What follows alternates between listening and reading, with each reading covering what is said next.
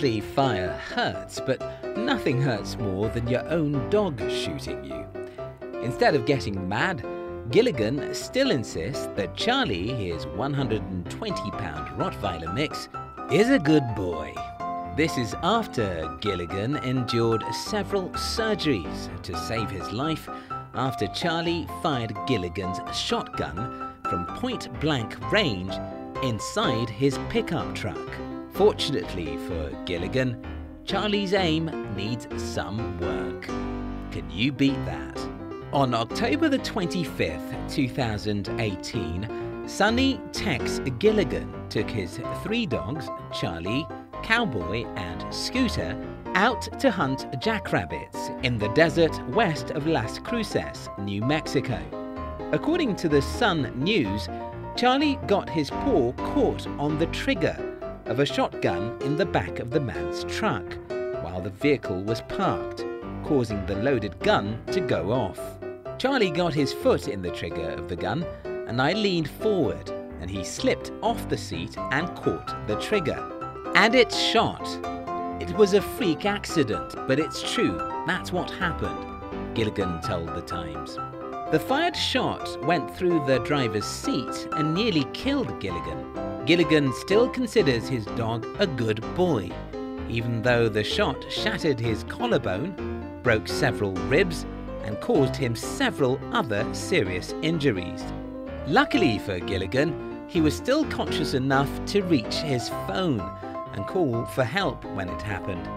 By the time that Donna Ana County Sheriff's Office arrived, Gilligan was a moment away from dying for real. If they had waited 10 more minutes, I would have died. I lost so much blood.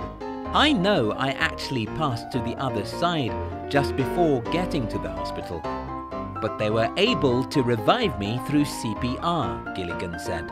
As a result of the incident, the local authority took all 3 of Gilligan's dogs to the Animal Service Center of the Mesilla Valley. 74-year-old Gilligan was worried sick for his doggy friends being kept in what he called doggy jail than for himself, Gilligan's son Mark told KRQE. He added, "He is lucky he is alive. He spoils his dogs, you know. He calls them his boys. He's very fond of his animals." Poor Charlie, he's a good dog, Gilligan defended his dog. "It was an accident, although they tease me asking me if he did it on purpose. Truth is, Charlie's a big, loving dog and would never hurt anyone on purpose." He went on to say that the sheriff's department said the only one they had trouble with was Cowboy. The other 2 were friendly. Charlie is the boss, but he's gentle. The 74-year-old credits first responders for saving his life, saying he would have bled out without their quick help. He was then transported by helicopter to a hospital in El Paso, Texas, where he remained in intensive care for several days before being moved to a different room. Gilligan underwent several surgeries. According to the Santa Fe New Mexican, doctors expect him to make a full recovery. Mark Gilligan said he wasn't surprised to hear one of the dogs accidentally shot his father. They're kind of rowdy. They're pretty rambunctious and full of energy. That's why the owners gave them up. My dad has 4 acres of land, so they can run free. So it didn't surprise me at all. When they see a cow or other animals, they want to jump in the front, he said. The ordeal hasn't changed the way Gilligan feels about his dogs. He still loves them all. Gilligan rescued all his dogs as puppies. They're all rescue dogs. Charlie was advertised as a free puppy in El Paso, Gilligan said.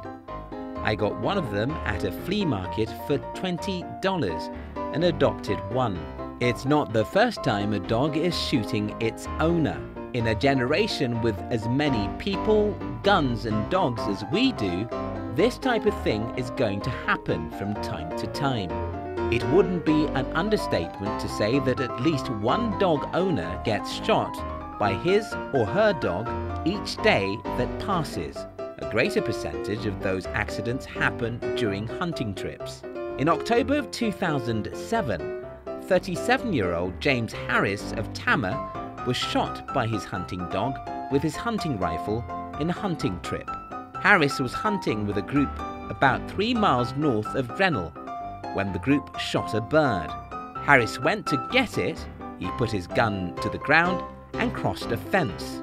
As he crossed the fence, his hunting dog stepped on the gun and boom, it went off. In October 2018, Stuart Henderson was on a hunting spree with his dog, shooting ducks. He shot some ducks and his dog went into the water to retrieve the birds. When the dog returned, he was assisting it back into the boat when the dog stepped on the shotgun and it went off, shooting Henderson in the leg. That same year, 2018, former LSU lineman Matt Branch nearly died after a freak hunting accident in which he was shot by a dog, causing him to lose his leg. Branch was on an annual hunt with his family and friends in Mississippi on December the 28th. Branch and several others loaded their duck hunting gear into the back of a truck, where his shotgun was lying. His Labrador Retriever suddenly jumped into the back of the bed and right onto the gun, and it went off. But none of these incidents compare to the case of 64-year-old Sergei Terekov. Terekov and his brother were hunting rabbits in the remote Saratov region. Terekov's double-barreled shotgun was resting on his knee, with the butt facing down and the barrel pointing towards his stomach, when his Estonian hound bounded towards him and bumped the weapon with his paw. The gun boomed into his stomach. Terekov died on the way to the hospital. As tragic as these stories sound, they come with a lesson. Be careful when playing or hunting with your animal friend. After all, they're still animals. What would you do to your dog if it shot you?